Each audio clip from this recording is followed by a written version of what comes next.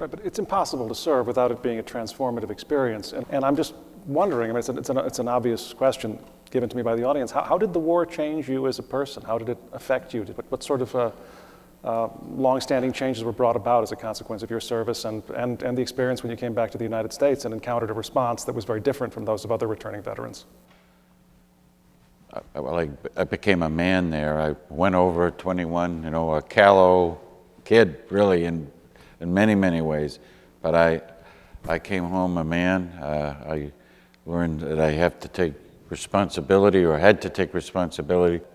I learned a couple of principles of leadership that apply in every context that I've had since.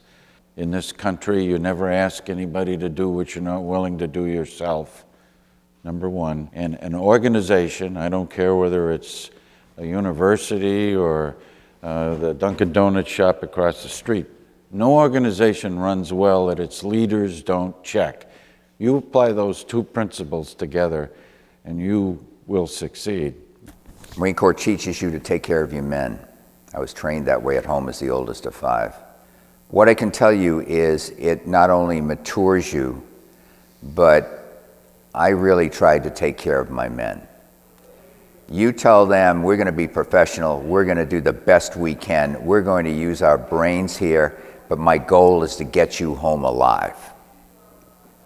If you ever get into corporate America and you ever get a job where you're in leadership, hire military veterans. They know time management, they're mature beyond their years, they're disciplined, they know how to handle and deal with people. Interview these people, check them out thoroughly, but you get a great candidate, is the point I want to make. I was with a South Vietnamese unit, an advisor to a South Vietnamese recon company, and the commander of that unit, Lieutenant Le Van Quang, was the most honest and courageous man I ever met. And we went through a lot together. And he died in an ambush. I was with him. And for about 2 years after I got out of the Army, my daily prayer was, it's not right. He was a better man than I.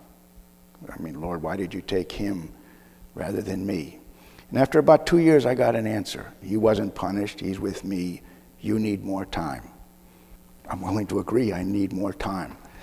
That I'm not as good a man as he was. So I think it would be a denial of what God offered me through that experience, and a lie if I didn't treat every day as precious.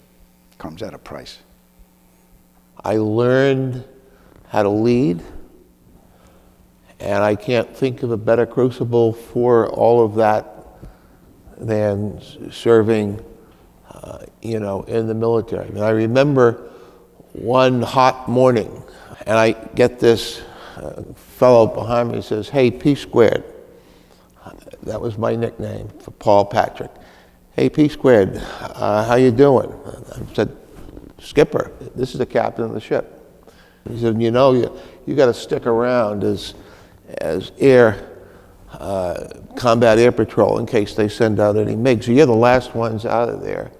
He knows my nickname, he knows my actual mission, and he knows how that mission fits into and when you're working with people like that, you just say, holy cow, I'd like to grow up to be like him. That's what I tell friends, that's what I told my son, that this was the crucible, and I'm a much better man for it.